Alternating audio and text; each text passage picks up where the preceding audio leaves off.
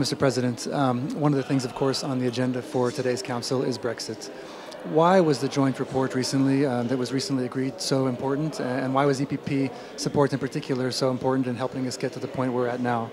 Well, we had a full update by Mr. Barnier on the Brexit negotiations, and obviously the joint report was particularly important as it signifies the completion of the first phase in these particularly cumbersome discussions. We certainly have our hands full for the next months, but I think we have at least a very clear roadmap, and we have resolved in principle the main issues which had been put on the table in order to start the serious part of the discussion. So I'm cautiously optimistic that everything will be done on time. And something else, of course, which has been on the European agenda for the last couple of years and on the agenda now as well is migration.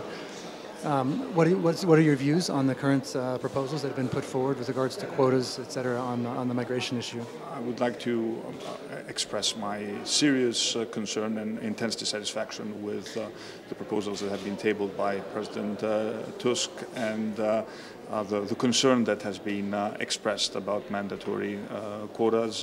The reason is simple.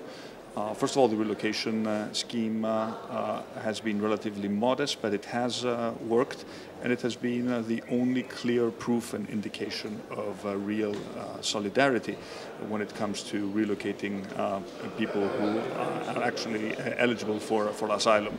We need to understand that without solidarity, the migration issue cannot be addressed. And if we let national agendas overrun the debate, we will not find a European solution to this particularly complex problem. Obviously, as a politician from Greece, I'm particularly sensitive to this issue because Greece is a border country for the European Union and is facing most of the consequences of this migration crisis. Everyone in the EPP is in favor of better managing our borders and of stronger border management. And I would be the first to support these policies, but obviously a contingency plan needs to be put in place for those people who actually manage to enter the European Union and who are eligible for international protection according to the asylum legislation of each country. Obviously, what we also need to do is to make sure that we streamline our asylum systems as quickly as possible. This is also an important project as we move into 2018. And finally, I wanted to ask about your party Congress coming up this weekend. What is your vision for the Congress and for the party Democratia moving forward? Well, we're excited about our party Congress, which is taking place this weekend. It will be a fantastic opportunity for us to present our vision for the country going forward.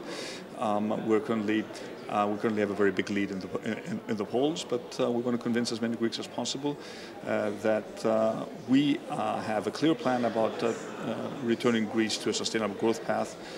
And we've reached a point where Greeks are bitterly disappointed with the current government. They're looking for alternatives. Democratia is the only party that has presented a credible alternative.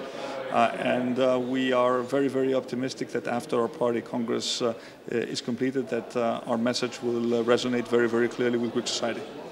Thanks very much. Thank you. Very good. Thank you very much.